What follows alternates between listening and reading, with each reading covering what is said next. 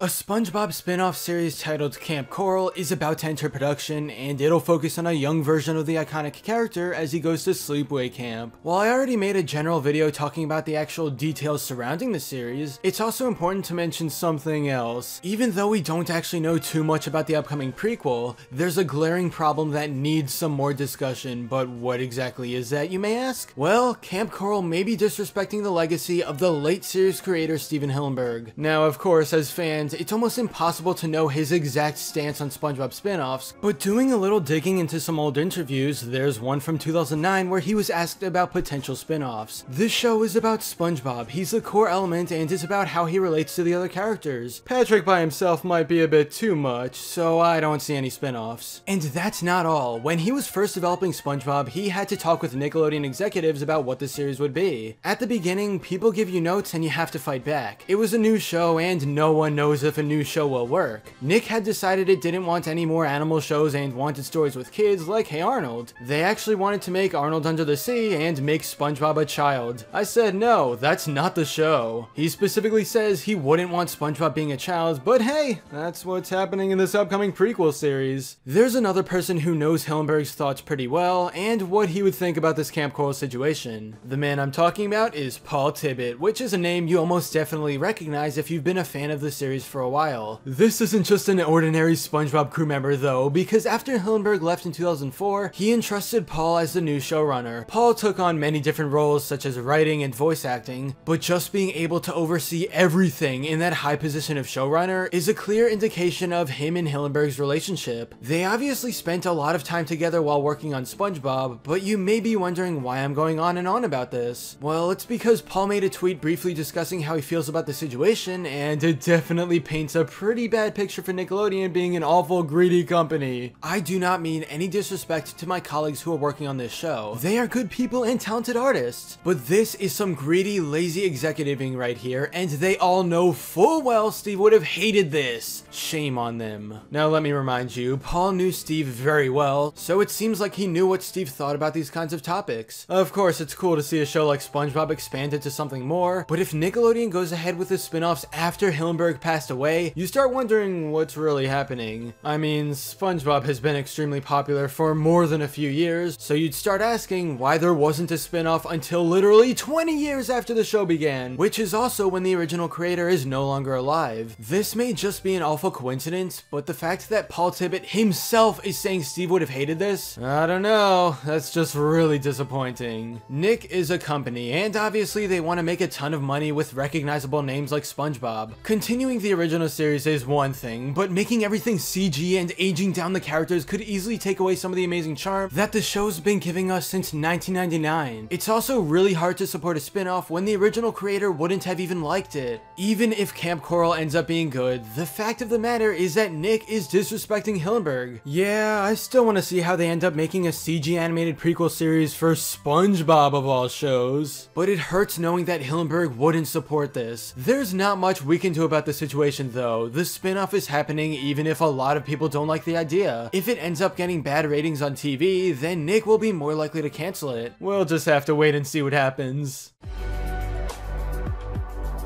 But anyway, that's all for this video. Subscribe for more awesome cartoon videos. Give a thumbs up and comment below, let me know what you think. Thanks for watching, and I'll see you guys next time.